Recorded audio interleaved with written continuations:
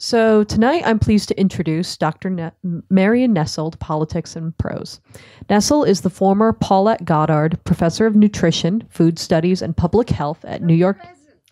The present? It said emerita. It said emerita. Okay, that's very wrong. All right. Of Food Studies at New York University and visiting Professor of Nutritional Sciences at Cornell. She is also the prize-winning author of Food Politics, What to Eat, and Soda Politics. In Unsavory Truth, Nestle reveals the pitfalls of when food companies pay for nutrition research. Although nutrition scientists may believe themselves to be immune from the influence of the food industry, research funded by food companies typically favors their sponsors' interests. What a surprise. Nestle not only lays out the extent to which food companies influence nutrition research, but also suggests how to deal with these problems, restore trust in nutrition science, and give consumers a better chance to make food choices. Alice Waters, author of Coming to My Senses, The Making of a Counterculture Cook, writes, Marion Nestle is a tireless warrior for public health, and her meticulous research and irrefutable arguments are desperately needed right now. This book, as frightening as it is, compels us to discover where true health begins. Nutrition starts in the ground, with real food that is sustainably grown, eaten in season, and alive. Now please join me in welcoming Dr. Marion Nestle.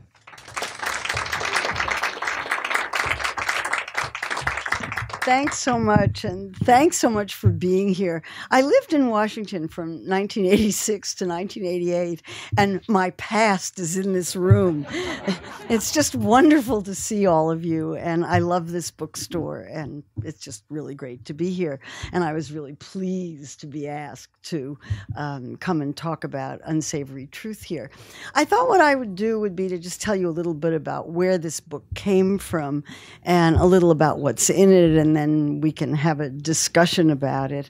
It's likely, in some ways, to be quite a controversial book. I'm already dealing with my first legal action, or the publisher is, I don't think it's going to get very far because I do try to do my research very carefully. But there it is. But let me talk about where this started from. In the 1990s, I was already a professor at NYU. And this, by the way, is what retirement looks like. I've kept my office. Nothing's changed. In the 1990s, I started going to meetings about childhood obesity. Childhood obesity was becoming a problem. And I would go to these meetings, and speaker after speaker after speaker would say, what are we going to do to make moms feed their kids better? And I thought, really? Nobody ever says anything about food marketing. It's like it's the elephant in the room and everybody is ignoring it. And it's just as if it doesn't exist. And the billions of dollars that the food industry spends to try to get kids to eat their products is invisible. And in fact, it was invisible. And it is invisible because that's the whole purpose of advertising, is you want to slip below the radar of critical thinking. So I started paying attention and started working on what became my book in 2002, Food Politics, How the Food Industry Influences Nutrition and Health. And while I was working on that book, I started running across research studies that were funded by food companies that, by a total coincidence, came out with results that were exactly what the food companies hoped they would be. And I wrote an article about it in 2001 and incorporated the information in that article into Food Politics, and then I kind of forgot about it. And I didn't think about it again until I was working on Soda Politics, my book that came out in 2015, when I began seeing quite a lot of research funded by Coca-Cola that either said that sugary beverages have nothing to do with obesity, chronic disease, or bad diets, or the chief federal databases that show a link between sugary drinks and chronic diseases have no validity, so you don't have to pay any attention to them, or that exercise was more important than physical activity in what your weight was. And so I summarized a few of those in Soda Politics, and that had kind of triggered a little pay attention. I write a blog almost every day, foodpolitics.com, and I started collecting studies that were funded by food companies that had results favorable to the sponsor's interest. Every time I had 5 of them, I would post them on my blog.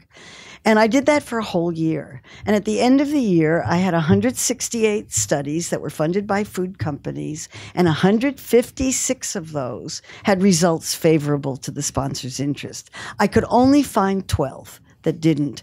And this was despite begging readers to, if you see a study that's funded by a food company and it has negative results, please tell me about it. And I was able to come up with 12. Now, this was not a scientific study. I didn't do this in any systematic way. It was just running across studies that came across my desk. And the only conclusion that I could really come up with was that it's easier to find studies funded by food companies that come out with results favorable to the sponsor than it is to find the opposite. But I was kind of thinking about it. And that was on my mind when in August 2015, while Soda Politics was at the printer and was completely finished and was, in production, so I couldn't make any changes in it. In August 2015, the New York Times published an article on the front page about how Coca-Cola was funding a group called the Global Energy Balance Network, a group of investigators at the University of Colorado and other places who were arguing that it doesn't matter what you eat or drink. Everybody's always telling you that it doesn't matter, that you need to eat less and move more. You don't need to eat less. You need to move more. And you don't even need to move that more if you want to control your body weight. So this seemed kind of incredible, and the people who were doing the Global Energy Balance's website neglected to mention that their group was funded by Coca-Cola. And this was discovered by somebody who was on Twitter, actually, and who tipped off the New York Times. And the New York Times reporters spent almost a year investigating this and filed Freedom of Information Act requests and got emails between Coca-Cola and these investigators that are very embarrassing to Coca-Cola. But they showed that Coca-Cola was, in fact, having a great deal of influence on the research of this group.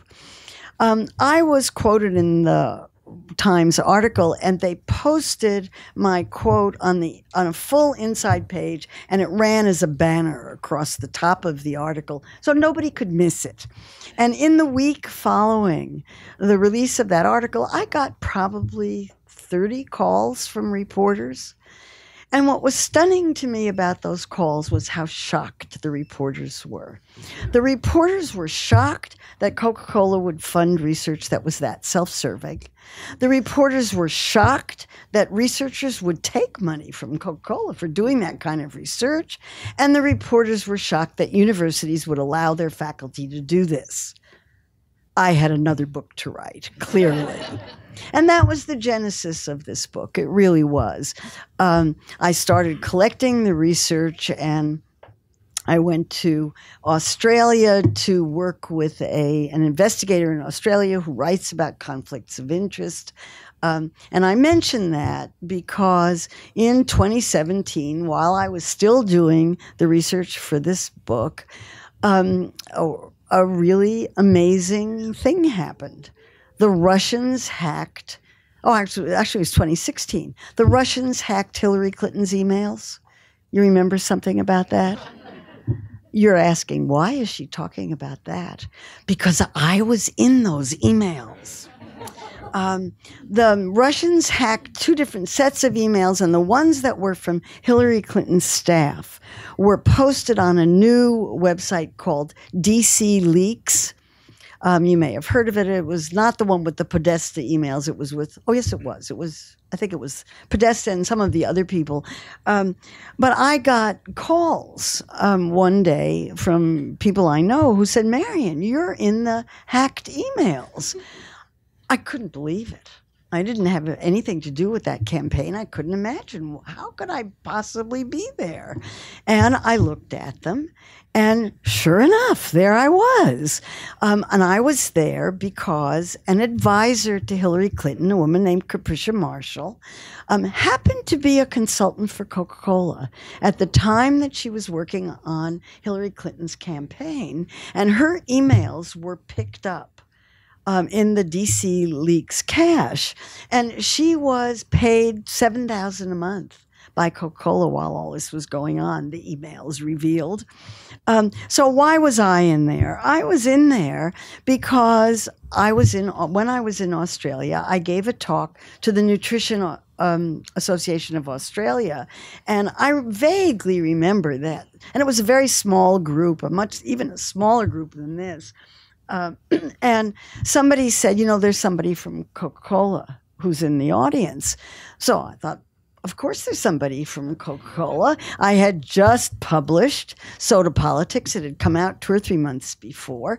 I figured somebody from Coca-Cola was at every talk I gave. And you know who you are. Right? So the representative from Coca-Cola had taken notes on my talk. Excellent notes. A+ for getting it dead on right. And those notes, and also recommended that my activities in Australia be monitored very closely, and the activities of the woman in whose group I was working, Lisa Bureau. And those notes got passed up through the Coca-Cola chain and ended up with this vice president whose correspondence got picked up because Capricia Marshall was corresponding with him. So that was kind of fun. And I thought, I'm really flattered. And there is a God, because now I know how to start this book. It was a gift. It was an absolute gift. So that's how I start the book. I talk about the Coca-Cola emails because those emails not only talked about my lecture in Australia, but they also talked about how Coca-Cola executives were attempting to influence reporters, in particular a reporter for the Wall Street Journal. They were feeding this reporter information. They called him by his first name. They were on a first-name basis with a Wall Street Journal reporter. They were giving him information. They were doing everything they possibly could to make sure he got their side of the story. There were also emails in that cache that talked about their relationship with researchers of one kind or another. And that sort of laid out the major themes of this book, which are how, and I hate to pick on Coca-Cola because it's just one company, but they got caught. Was really what happened. They've been caught in several caches of emails, and a lot is known about how Coca-Cola operated, which, by the way, they claim they don't do anymore. When the global energy balance story came out, Coca-Cola was very embarrassed. If a company could be embarrassed, they were embarrassed. And the CEO vowed that they were going to change their practices and they were going to be completely transparent and put on their website everybody that they fund. And you can Google Coca-Cola transparency, up comes this website, and if you're gossipy like I am, you just have so much fun seeing who they give money to. But they list the individuals and they list the organizations, and they've stopped funding 100% of any study. They now only fund 50% of studies. And whether that's going to make any difference, we really don't know, because the basic observation of all of the research that I did is that industry-funded studies come out with results that favor the funder. Otherwise, you don't get the money again. And the other overriding theme that goes through all of this is that the researchers who take the money are completely unaware of the maybe completely is too strong, but in general, they're unaware that they're being influenced. They say, money doesn't influence me. The funder doesn't matter. It's the science that matters. It has no influence on me. And they get sometimes quite resentful. But there's a huge research basis on that too. And I review that research in a chapter on drug industry funding. Because with the drug industry, there's been at least 60 years of very close investigation of the effects of drug industry funding on physicians' prescription practices, opinions on advisory committee, and advice about drugs. And there have been many, there's a library of books written about that topic, and thousands, literally thousands of articles over a 60-year period. With food, despite a lot of searching, I was able to find precisely 11 studies that deal with food industry funding of nutrition, of research on nutrition and health. The first one was published in 2003. The last one was published that I found was published this year. They're few and far between. So one interesting question that comes up is, why hasn't there been nearly as much interest in food industry funding as there has been in drug industry funding? And I think there are two big reasons for that. One is that drug industry funding is measurable. You can look at physicians' prescription practices before and after gifts and see whether they change their prescription practices. And now that we have the Affordable Care Act, one of the things in the Affordable Care Act was the physician's payment requirement, where there's a website where drug companies have to reveal how much money they give to physicians by name. And for those of you who are New York Times readers, if you saw a few weeks ago a drug researcher at Sloan Kettering who did not disclose his relationships with drug companies in his papers, it was really easy for somebody to find that, because all they had to do was look it up on the website, type in his name, and 30 different drug companies came up that were giving him money or whatever it was. We don't have that for food. And it's not as measurable in the same way. We don't have the ability to measure these things. It's very, very easy to do studies that say, if you want to look at artificial sweeteners, if they're sponsored by the companies that make them, or if they're sponsored by independent sources, is there a difference in outcome? Yes, there is. And because Coca-Cola went transparent, no good deed goes unpunished. Transparency allows analysis, and several groups of investigators have looked at what Coca-Cola says about its funding and what the investigators say about Coca-Cola funding in their papers, and have found big discrepancies. So there's a huge problem about all of that. And again, it's picking on Coca-Cola because there's just more data available on that. One of the things that surprised me about my casual collection of studies that came out with favorable results was how many different companies were involved. It wasn't just big food companies, Coca-Cola, Nestle, no relation, Unilever, and so forth. It was also the producers or trade associations for healthy foods. Foods like pecans and avocados and pomegranates and blueberries and just about any healthy food you can think of, where these companies and trade associations are just desperate for increased market share. And the only thing that sells food products these days is health. Or sweet or sugar and health. But if you've got a product that's a normally healthy product, and a fruit or a vegetable, you want to turn it into a superfood so that people will feel like if they eat blueberries. One of my favorite examples in the book is the blueberries and erectile dysfunction studies.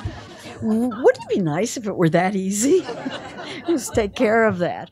So I have lots and lots of examples throughout the book of of examples of this kind of research, and then the press releases that come out afterwards, and then the headlines that come out afterwards.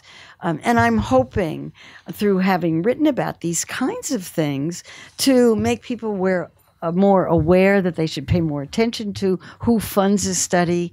I hope that reporters will pay more attention to who funds the studies. I hope that editors of journals will pay more attention to the disclosure statements, and that this whole system will become more transparent and shed a little bit of light on it.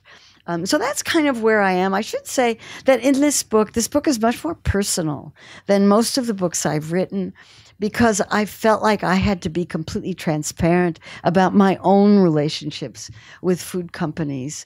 And I certainly have my share of them. And that if I'm going to be holding my colleagues, my professional colleagues, to some kind of professional standard about this, I better tell everybody what my standard is. So I talk a lot about that in this book. And if you want to know what it is, you'll have to read it. So I'm going to stop now and take questions, I think, or comments or arguments or whatever you like. So,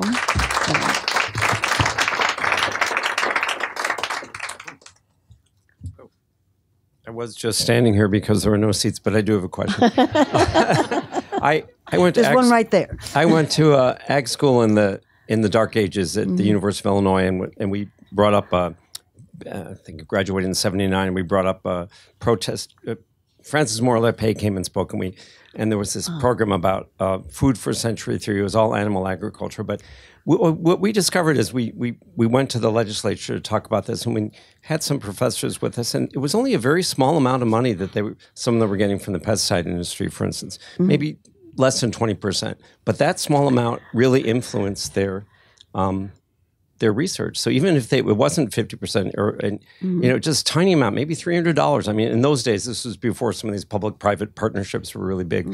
So it just seems that they like to work for industry. And now this whole I was going to ask you about the public-private partnerships that seem to be such a big deal in the drug industry, but it's also in food research, I'm sure, too. Any sort of patents and that sort of thing, and how that influences the supposedly public interest universities. Now, I heard two questions here. Let me see if I can keep them straight. So the first one was the amount of money that was involved. The research on drug industry funding shows that all it takes to alter a physician's prescription practices, to get the physician to change from prescribing a generic, very inexpensive drug that is very well known to be effective, to a company's brand name drug that is much more expensive and may not be as effective, all it takes is a pen and a pad of paper, a prescription pad. That's all it takes. That's been shown over and over and over again. Big gifts work better than small gifts, but even small gifts are very effective. And the most frequent gift is meals. And the meal can be as little as $13 and still be extraordinarily effective in changing prescription practices. So there's a whole psychological literature on this that looks at the influence of gifts. Most scientists are completely unaware of this literature, which is why they're in such great denial about the influence. And what the literature says is that the influence occurs at an unconscious level. The people don't intend to be influenced. They don't realize they're being influenced. They don't recognize the influence, and they deny it and are outraged at the suggestion that it might exist. And yet the empirical research that's been done on it shows that it doesn't take much. We're human. We love getting presents. I love swag. So, your second question was about public-private partnerships, which everybody is pushing. I see public-private partnerships as an excuse for taking the money. Everybody wants the money. Every researcher wants the money. Every person who's working at a university needs money for what they're doing, and the idea is to figure out some way to get industry to pay for it without really thinking of what that influence is going to look like, or without really setting up some kind of guideline. So there's a firewall in order to maintain integrity. There's a really, really superb book on public-private partnerships coming out, I think in February, but from Jonathan Marks, who's an ethicist at Penn State. His book has been delayed for some reason or other, but it's coming out and it's really good. I blurbed it. That's how I know about it. But it's just a huge issue, and he thought it was a big enough issue to devote a whole book to it. So when I see public-private partnerships, a flag goes in the air. One of the public-private partnerships that I'm really upset about in this book are the ones between food companies and the USDA. The USDA. I'm sorry. Am I stepping on somebody's toes? The USDA has in its marketing. In its marketing units, it has. It funds research. It has two different kinds. It has checkoff programs where the industries, this is generic marketing and research, and then there's also marketing programs that are regional, that raise money from producers, so the taxpayers aren't supposed to be paying for it, but they're sponsored with the USDA. The USDA contributes 50% of whatever the whole cost is in one way or another. And these studies come out just the way the companies would want them to. What a surprise. And a USDA researcher who I have sworn never to reveal the name, told me that they were doing studies at USDA that they would not do otherwise if they weren't involved in public-private partnerships with industry. So one of the problems with industry funding, and I should mention the problems are distortion of research, distortion of the research agenda, and then loss of trust in science if you find out that this is a sponsored study. Many of the disclosures say things like the sponsor had nothing to do with the design, conduct, or interpretation of the study, but I give many, many examples where through FOIA or open records requests, it turns out that's not true. So you can't tell unless you're lucky enough to be dealing with somebody who works at a public university and can be FOIA'd. I work at a private university. I'm very happy about that. Thank you for your book. On Tuesdays, the health and nutrition sections come out, and science sections come out in the newspapers, the New York Times, Washington Post, and several other places that I've seen articles about dogs needing wheat in their diet. And so I'm checking it all out and appreciating what the New York Times presents. And then the owner of this dog that I take care of, she goes to the pet store, and the pet store guy goes, oh, the scientists and all, they're just, bought off by Purina and whatever to put wheat in the diet. So anyway, I think it goes beyond people. It goes into pets. It goes into all kinds of participation medicine. My brother's head of pharmacology at Michigan State. So it goes on everywhere. And I was just wondering if you've seen this kind of thing. I have 2 books about pet food. I love pet food. And we discuss in a book called Feed Your Pet Right, a terrible title because it's really an analysis of the pet food industry, but it talks about that. Veterinarians don't get any nutrition education at all because all they need to know is which can to choose. The ones that do have some nutrition education, it's all done by pet food companies. At Cornell, until very recently, the pet food companies would come into the vet school, and any vet student who had a dog or a cat would get free food for the entire time they were in veterinary school. Cornell has stopped that. So just one other little thing about salt and carbohydrates. We hear that those are very important to our diet, and yet a lot of people, I think, because they hear about these diets, cut out the salt and the carbohydrates. And I just wonder if you think that has any contribution to a lot of people being crazy. Getting crazy. Lack of salt and carbohydrates. I happen to be extremely fond of carbohydrates, so I'm probably the wrong person to ask about that. But the salt issue is a complicated one. Any doctor who deals with people with high blood pressure will tell you keep the salt as low as you can. It's pretty hard to eat a low salt diet, and you can't not get some. It's not possible not to get some. And if you eat any processed food at all or eat in any restaurant at all, you're getting plenty of salt. So it's the reducing it that's difficult for people with high blood pressure or likely to get high blood pressure. Salt, my favorite topic. Michael, help. John. I wonder what your thoughts are about what hospitals and universities should do in terms of establishing policies on this.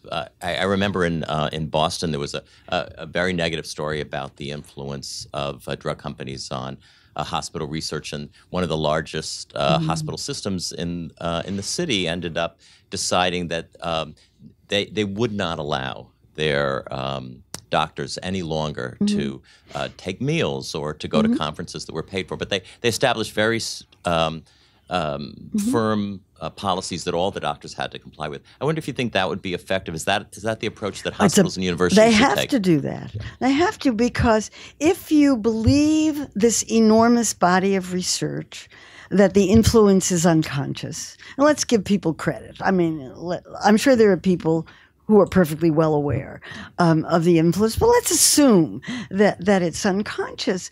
That means that if a drug company is giving a medical student a stethoscope and it's got a drug on it, I went to a meeting of the American Diabetes Association some years ago, and I was one of 2 talks at the entire annual meeting on diet. Everything else, I mean, there was nobody, and the other one was a session sponsored by Coca-Cola. I'm not kidding. I was floored. And in my talk, I made some sort of negative comment about a diabetes drug that's extracted from Gila monsters. And, I made some sort of joke about it, and people came up afterwards and were really upset and said, how could you say this about drugs that are really helping people with diabetes? But type 2 diabetes is largely a dietary problem. If you lose weight, and not even all that much weight, a lot of people could take care of the symptoms of it. And yet you didn't see anybody talking about that. You didn't see anything on the American Diabetes Association website at that time. And I couldn't understand it until I went to the expo and the exhibit. And I walked into that exhibit, and it was all drug companies. First of all, it was on 2 floors of an enormous convention center, and it was all drug companies. And they were giving away the greatest stuff. They were giving away stethoscopes and textbooks and lab coats and, just anything that you could think of. How could you not be influenced by that? And yet you think you're not. We're human, and we think we're not. I think it's a huge problem, and I don't know how else you do it except say no. I did think of, one second, Michael. I did think of one way in which it might be possible for food companies to give money for research and not have an influence, and that's if they were taxed and it was mandatory. And if it were mandatory and it were pooled into some common pool and some third party distributed it, then there would be a firewall. But we can't tax food companies for research, and no food company is going to voluntarily give money for research they can't control. Part of the point of all of this is that they can control the research, even if the investigator doesn't realize it. Dr. McGinnis. I'm the guy in the suit, so I must be from Coca-Cola. I do have, actually, your last point preempted my question to you. It related to the feasibility of truly firewalled public-private partnerships.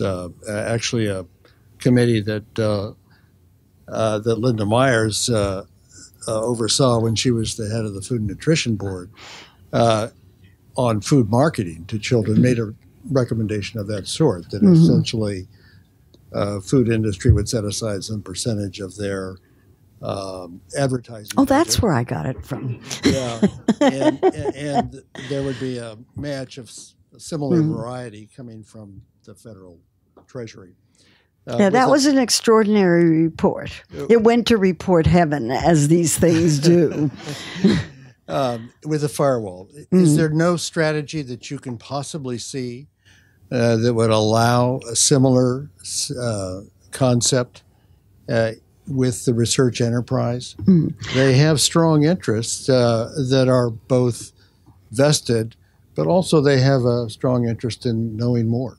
Well, there are two different kinds of research at stake here. There's basic research, and then there's marketing research. I think a lot of this is marketing research. It's not, there's to me, there's a really big difference. I get letters all the time from the Grape Association, the Yogurt Association, the pecan people, saying, we're looking for requests, we're putting on a request for proposals for research that will show the benefit of our product. That's one kind of research. And then there's, I think, asking an open-ended question. We really want to know how this product works in the body, or we really want to know about physiology, is a very different question. But that's not what they're funding. I tell the story in this book about the Nutrition Foundation. The Nutrition Foundation was a group started in the 1920s to pool deliberately pool industry money in order to distribute it to researchers. And they started out by developing a group of food companies who were willing to give a certain amount of money every year. But the foundation had to please the food companies if they wanted that money to continue. And, either consciously or unconsciously, they had to please it. And the Nutrition Foundation people ended up sounding like spokespeople for the food industry. And eventually they were incorporated into ILSI, the International Life Sciences Institute, which is really a front group for the food industry. So that didn't work. So your point is, basically, as long as it's voluntary, it's not going to work. Well, would you, if you were a food company, would you voluntarily fund research that might run the risk of being negative? The real question is how we get it to be involuntary. I would think so. How do you do that? And in this political climate, I think that would be very difficult. Hi, Margot. This is so much fun. I'm having fun. So I wondered what advice you have about journalism, right? So the industry is out there, generating all these perfect headlines for them, creating all this confusion, purposefully and very effectively generating all this confusion. What can we do to your book will be terrific in helping to educate, but what kinds of practices should we have for journalism so that, is it mostly disclosure of conflicts of interest? I mean, some of these studies to me seem like they shouldn't even be covered because they're such crap, right? But Nutrifluff, I call them. What recommendations do you have about, how these studies are covered? Well, journalists have codes of ethics. And they're not supposed to have conflicts themselves. So that's one thing. Because, I was fascinated by the emails that talked about this particular journalist at the Wall Street Journal. It was just obvious that they were really, really, really trying to co-opt him. Did they succeed? He says no. I don't know. It's hard to know. He writes complicated stories. It's difficult to know. And I don't talk about him in this book because it was a long, complicated story. But it's very much in the interest of a food company to have a relationship with the journalists who are covering that company. And they work very hard at it. So there should be codes of ethics about that. Journalists are not supposed to take gifts. On the other hand, journalists don't have jobs anymore. And the employment for journalists has gotten very difficult. There are fewer and fewer full-time jobs. A lot of them are freelancing.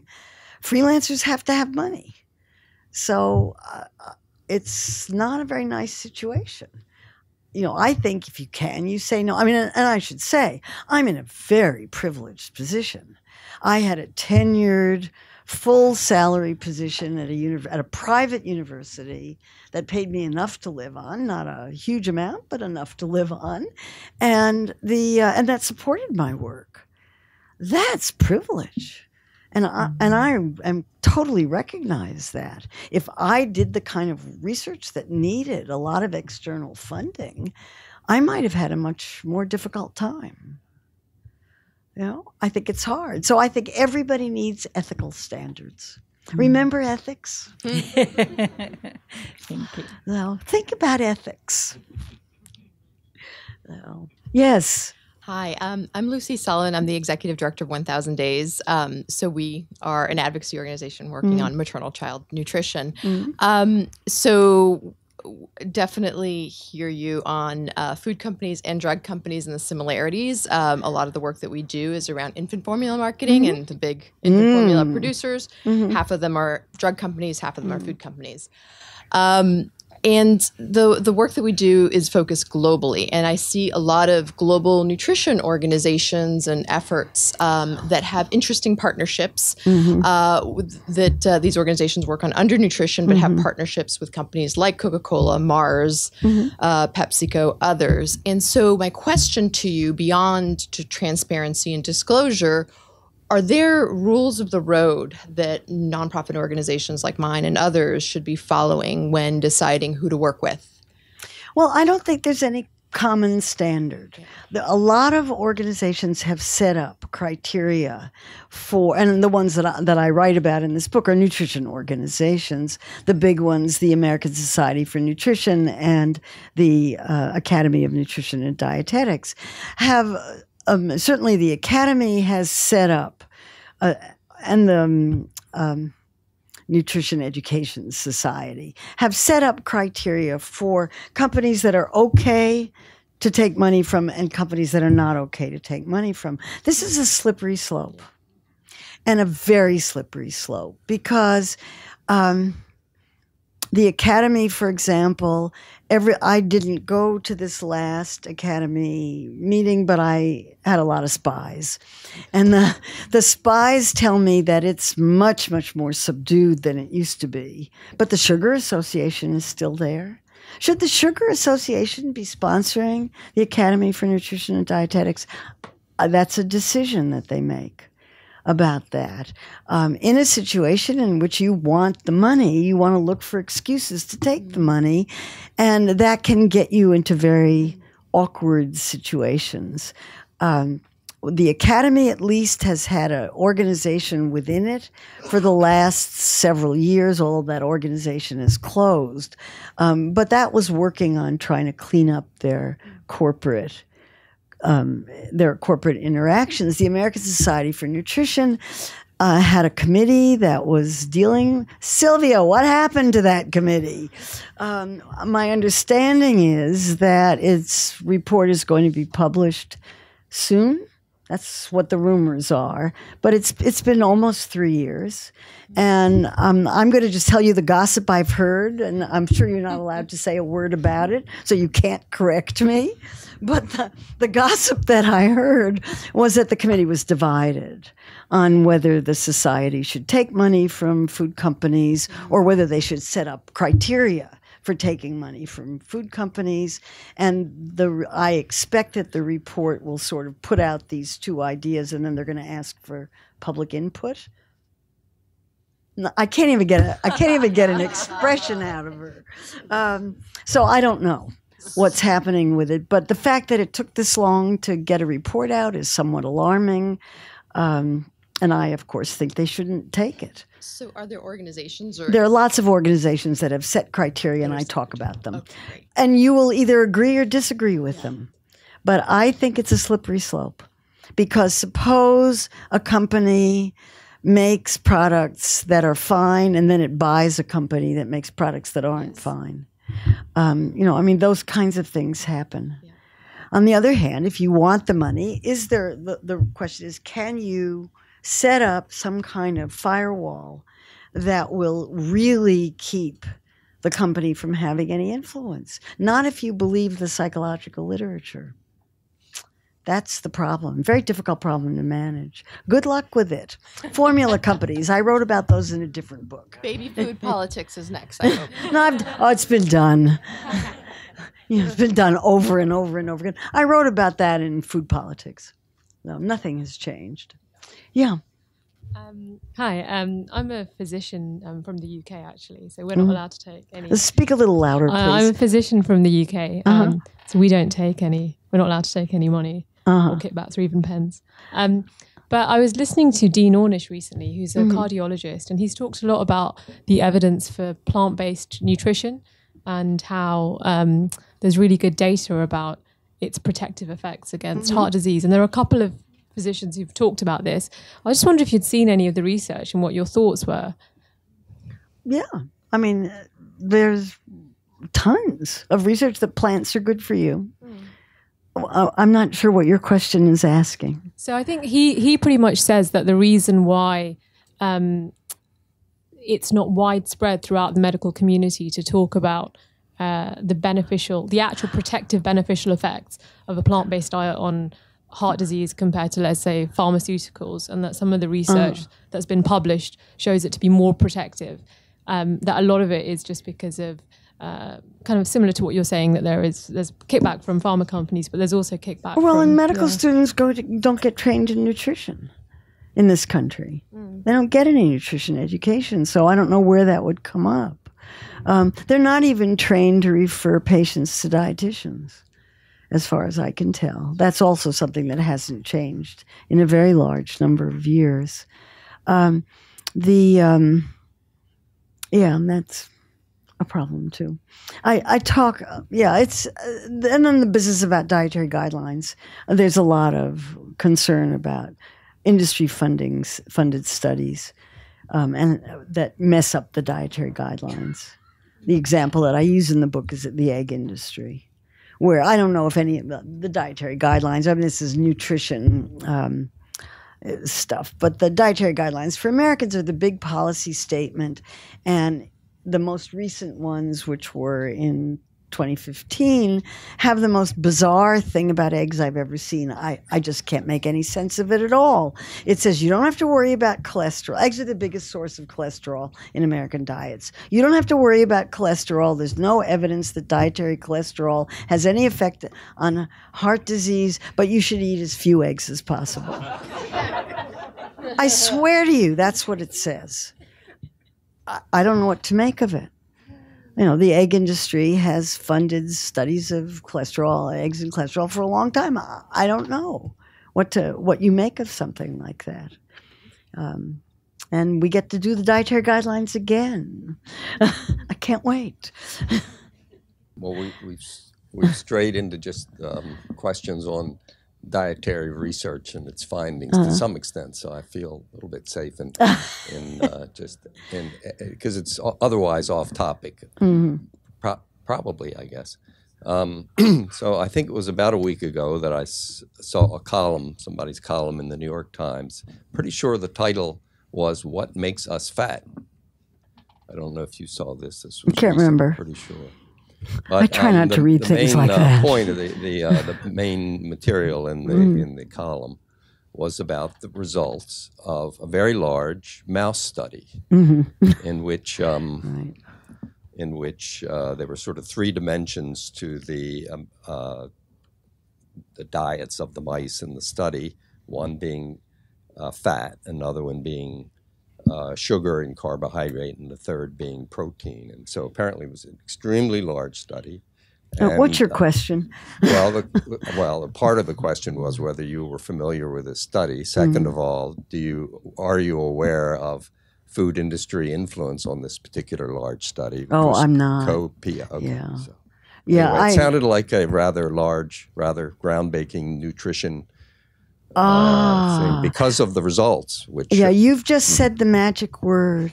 That's one of the words that I advise people to be very skeptical about. Okay. Groundbreaking, breakthrough. Everything you thought you knew about nutrition is wrong. Those all send red flags in the air. It's not how science works. Mm-hmm. So, but I'm not familiar with that particular one. Sorry. Okay, thank you. Sorry. Marion, there used to be a Surgeon General who was producing food reports. Should we mourn the passing of that influence? Oh, it's so interesting that you mentioned that, because I went to the event at the New York Academy of Medicine, where 5 former Surgeon Generals got up and mourned the passing of the influence of Surgeon Generals. I worked on the Surgeon General's report on nutrition and health. That Mike McGinnis was the head of that office at the time, and it was meant to be the first Surgeon General's report on nutrition. It turned out to be the last. And so, yes, we don't have that kind of leadership at the federal level, but let's hope we'll get it eventually. Yes. Anyway, I stop here. Thank you very much for coming. Really appreciate it.